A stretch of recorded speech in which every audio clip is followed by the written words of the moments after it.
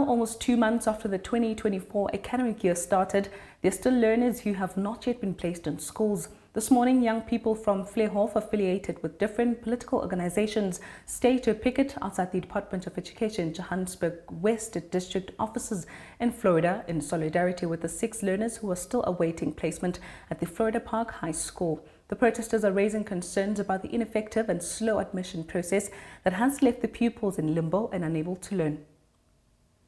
Ke letsatsi la bone ka jeno batjha baithuti le batswadi go tswa mo tsaneng wa Fleurhof ba gobokane ka ntle go dikantoro tsa thuto tsa setereke sa Johannesburg West mo teng batjha ba tlhahisa ngongorego ya bona mabapi le tiego go amohelweng ha baithuti ba tselela ba tswang mo tsaneng wa bona. This problem that has actually been happening with regards to coming to apply for these 2 kids, it's actually started from 2022. To date, I still don't find placement in the school that I so wish for my kids to be in, which happens to be the school that is actually in my ward, in Ward 70, and that is Florida Park High School.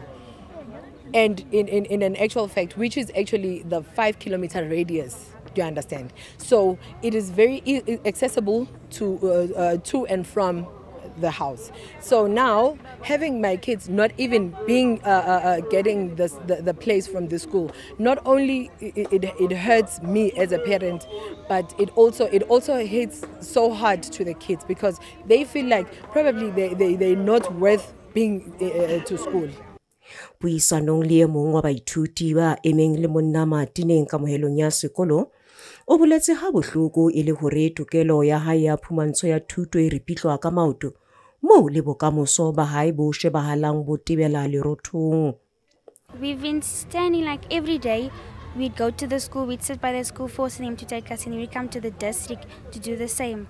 And then the director was supposed to come and help us like last month already, and they didn't do anything about it. So we've just been standing the whole time waiting for them to do something, but they just have no feedback, nothing. They haven't given anything to us. Batswadi ba baithuti ba bolela ha seollo le kgethollo di ba ka matla ho se amohelweng ha bana ba bona mo ba hlalositseng ha ba ke ba isa bana ba bona sekolong seo ba se kgethetsweng ke lefapha ka ha se sena taolo mme le bosenyi bo eme ka tlhako. In their office, they phone their parents to come and get the child. So I feel like that school is not a conducive school for me to take my child there. And then I made a plan to go inside just to walk around and see what is actually happening in the school.